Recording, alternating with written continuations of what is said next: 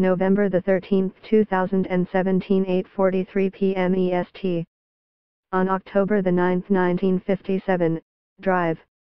Ewan Cameron, a Scottish-born psychiatrist and director of the Allen Memorial Institute at McGill University in Montreal, noted that his 33-year-old patient, Jean Steele, was on her 23rd day of drug-induced sleep. Steele had undergone 4 electroconvulsive shock therapy treatments. Several more were planned.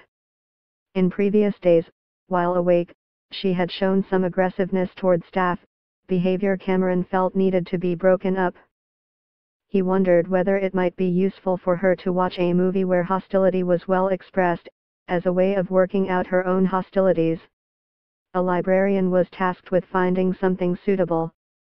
She had not been weighed in several weeks. Temperature recordings were taken of her earlobes and feet. Once the patient is depatterned, we will start psychic driving, Cameron wrote. She is rather restive and antagonistic when awake, but not nearly as difficult as she was when she started. Garnet Steele met Gene Watts in Montreal in the 1940s. He was in the army. She liked to dance. He called her Jeannie.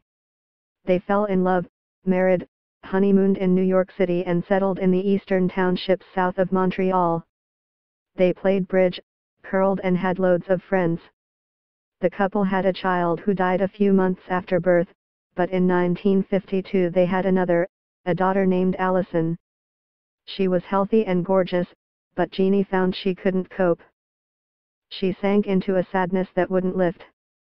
Her parents back in Montreal began asking around. They heard about this drive.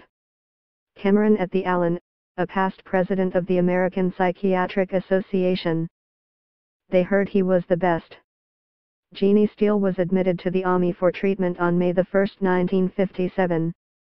What they did to my mother was torture, Allison Steele, now 65, says from Knowlton, Q.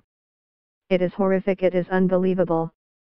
What wasn't publicly known in 1957, and what would not be revealed until decades later, was that Cameron's work at Army was funded in part by the Central Intelligence Agency as part of Project MKUltra, a covert program in human mind control brainwashing. Panic seized the United States at the conclusion of the Korean War in 1953. Some in Congress feared returning American POWs had been brainwashed by their Chinese captors, transforming patriotic GIs into zombie sleeper agents, waiting to be activated by their communist masters. Newspaper stories fanned the hysteria. The totalitarians have misused the knowledge of how the mind works for their own purposes, a Dutch psychologist wrote in the New York Times Magazine. They have applied the Pavlovian technique in a far more complex and subtle way, of course, to produce the reflex of mental and political submission of the humans in their power. What they did to my mother was torture. It is horrific, it is unbelievable. Cameron, the visionary, believed schizophrenia and some other mental illnesses could be cured. Jeannie Steele likely suffered from postpartum depression. He dismissed the idea of a psychiatrist's couch, a doctor listening and talking a patient back to health. His ambition was to remake the person entirely, scrubbing their brain of its illness and rebuilding their psyche from scratch.